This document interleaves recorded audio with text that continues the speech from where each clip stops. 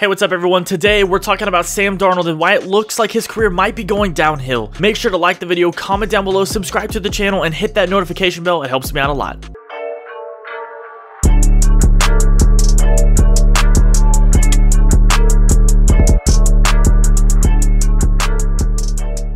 Sam Darnold was born in Dana Point, California, where he grew up playing basketball, baseball, and football. Darnold was actually named the South Coast League MVP twice in his high school basketball career. He was so good that it was said he could actually be a starter in the Pac-12 conference playing basketball.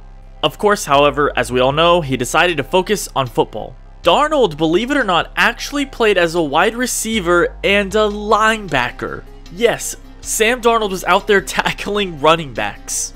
However, in his junior year, he actually did make the switch to quarterback, but he was mostly injured that year. However, in his senior season playing for San Clemente High School, he passed for 2,985 yards on 68% completions, with 38 touchdowns to just 8 interceptions. He even rushed for 785 yards and 13 more touchdowns on the ground. He finished high school ranking as a 4-star recruit and ranked as the 8th best dual threat quarterback. He was a 179th best player overall in the nation for the 2015 class.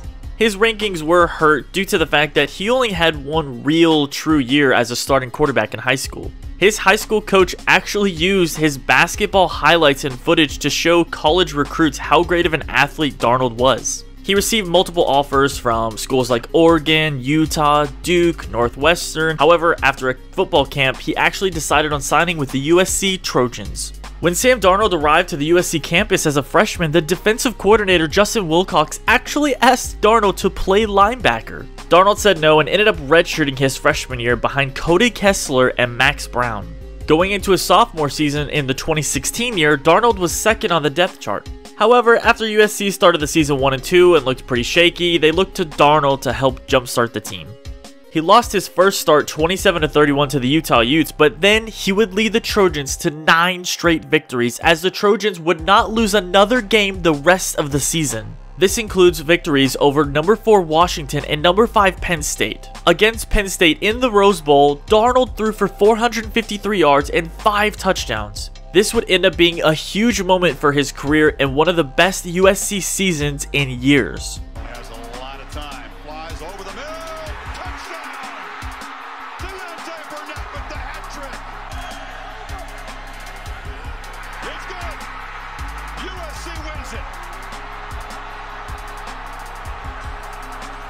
Darnold ended up finishing his freshman year passing for 3,086 yards on 67% completions with 31 touchdowns to just 9 interceptions. USC finished the season ranked 3rd in the final AP poll. This was their highest finish in the poll since the 2008 season where Pete Carroll was still the head coach. He then followed this up with his redshirt sophomore year where he didn't have quite as good of a year. USC had new receivers and multiple injuries, but despite this, he still passed for 4,143 yards on 63% completions for 26 touchdowns, but he did have 13 interceptions. However, he still led USC to an 11-3 record, losing to Ohio State in the Cotton Bowl. He had another great year overall, which had him pegged as a high first-round draft pick. So this leads us to the 2018 NFL Draft where the Cleveland Browns had the first overall pick. Now there was a huge debate about who they would actually take, Baker Mayfield or Sam Darnold. Most people, most analysts, almost everyone thought that they were going to take Sam Darnold number 1 overall.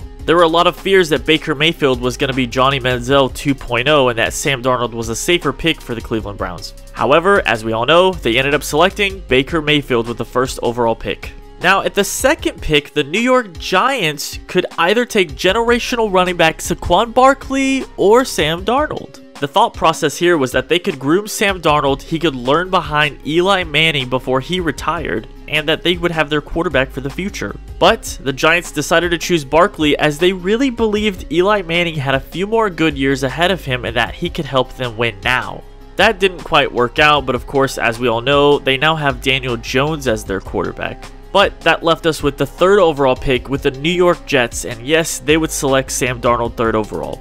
So first and foremost, I'm just going to say this. This was the most crucial initial moment of Sam Darnold's career so far. If he had gone to Cleveland, or especially the New York Giants, I don't think I would even be making this video right now. That being said, Sam Darnold signed a 4-year, $30 million contract going into his rookie NFL season.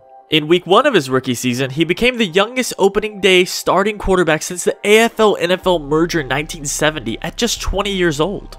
But let's be real, the Jets were a terrible football team, and that's why they had the 3rd overall pick in the draft. So Darnold did struggle and had a very up and down rookie season. He ended up passing for 2,865 yards on 58% completions with 17 touchdowns to a very high 15 interceptions. He started 13 games, and in those games, he led the Jets to a 4-9 record. Darnold had games where he did look pretty good, but overall, he was a turnover machine as he had multiple games with more than 4 turnovers. Of course, many of these games he was running for his life due to the poor talent around him, the offensive line, not having a lot of great receivers, and this led to the firing of Todd Bowles after the season, who in 4 years with the Jets only had a 24-40 record, but in his last 3 seasons, he was just 14-34 with the Jets. So this leads us into Sam Darnold's second NFL season, the 2019 NFL season, where the Jets hired Adam Gase, who was coming off 3 very mediocre seasons with the Miami Dolphins.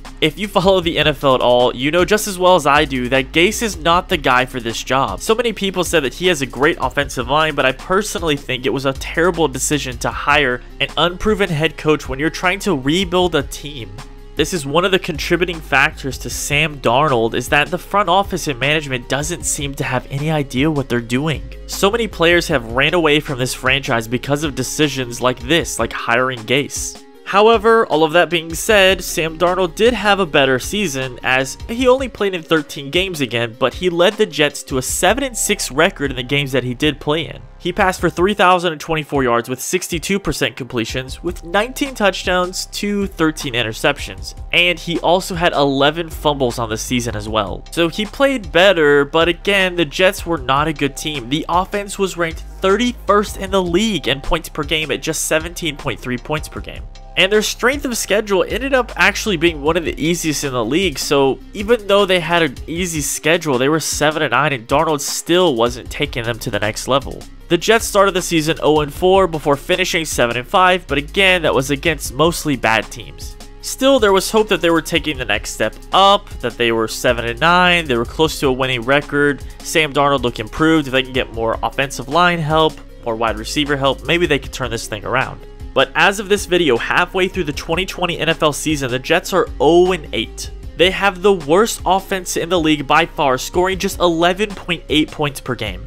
In what the league is today, which is a very offensive-focused league, 12 points per game is absolutely insane.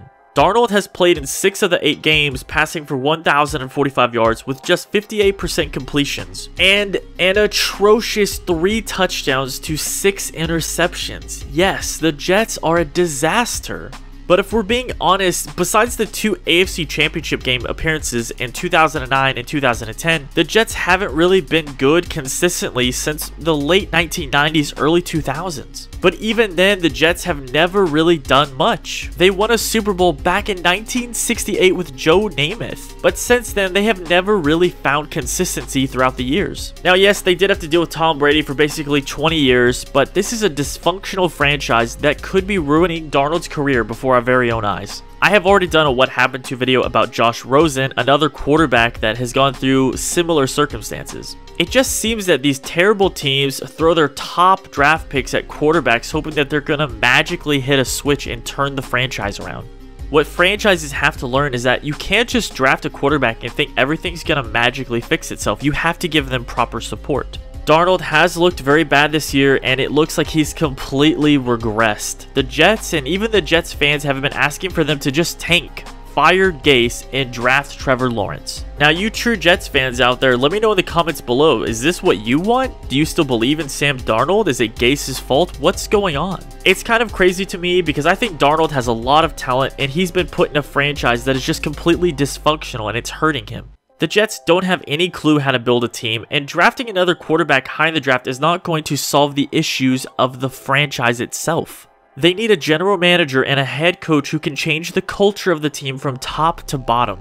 I personally think it's too early to give up on Sam Darnold. Remember everyone, he didn't really become a quarterback until his senior season in high school. And he only played 2 full-time seasons in college. But as always guys, let me know what you think in the comments down below. Am I wrong? I mean, I think we can all agree that the New York Jets franchise needs a foundational change. They're a disaster right now. And they're in New York, a huge market in America, but just can't seem to ever leave the shadow of the New York Giants. What do you think needs to be done to save Sam Darnold's career? Does he need to go to another team? Can they hire a new staff to fix the issues that's going on? Let me know, do they just tank for Trevor Lawrence and cross their fingers thinking that he's going to save everything? I personally think they need to fire Gase first and hire a head coach and an offensive coordinator that can bring out the best in Sam Darnold. And of course, give him the talent to be successful with a great offensive line and wide receivers. I've been wanting to make a video about the New York Jets in general for a while now because it just seems like since I've been watching football since I've been born that the Jets just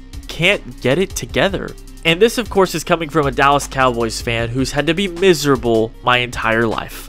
Thanks so much for watching everyone. If you enjoyed the video, make sure to like and subscribe to the channel and hit that notification bell so you don't miss out on any of my videos in the future. Also, drop some names in the comments below. Who should I do my next video on? And as always everyone, I'll see you in the next one.